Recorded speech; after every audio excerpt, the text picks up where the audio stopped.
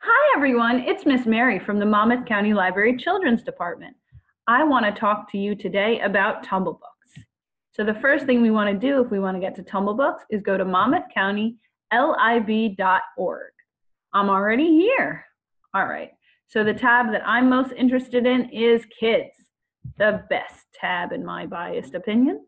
So here we are on the Kids page, and I'm going to scroll down until I see Tumblebooks, ebooks for kids, and that's what I'm going to click on.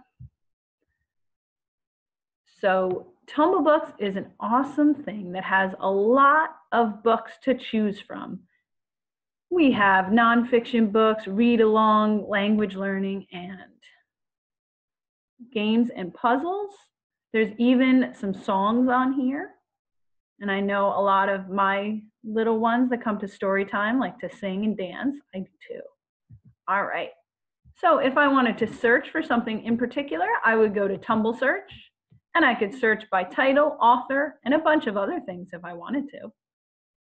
All right. I actually already have a favorites list set up to show you some things that I think are pretty cool to look at now that we're all kind of home, doing things that are a little bit different to stay safe. So this first one is a tumble tune called Till the Virus Ends.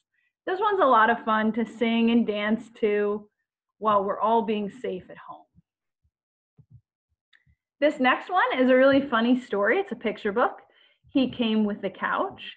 You can see all the details over here, the author, the illustrator, the word count, how long it will be, even the recommended grade levels. And this is a really funny story, especially now that all of us are staying home and spending a lot of time on the couch, or I shouldn't say everyone, I am. I know I'm spending more time on the couch than I did when I was out and about. All right, this next one is Little Book of Big Fears.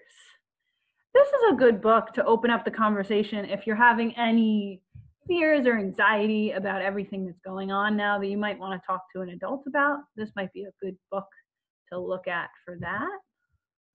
And then this book, this is actually my favorite on the list, Not Till Tomorrow, Phoebe, which is a book about a little girl who's not feeling very patient because she has to wait to do a lot of the things that she's really looking forward to doing. And I know a lot of us have to wait to do a lot of things we're really excited to do, like maybe go back to school or story time or gymnastics class or whatever else that you really like to do. Maybe just hang out with friends.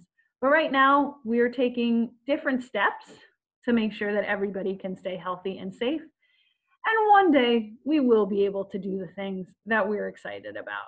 But until then, we have to do a lot of waiting, which is why things like Tumblebooks and other resources that can be found on the Kids tab is a good thing to check out right now. All right, I hope everyone's safe and happy at home. Bye.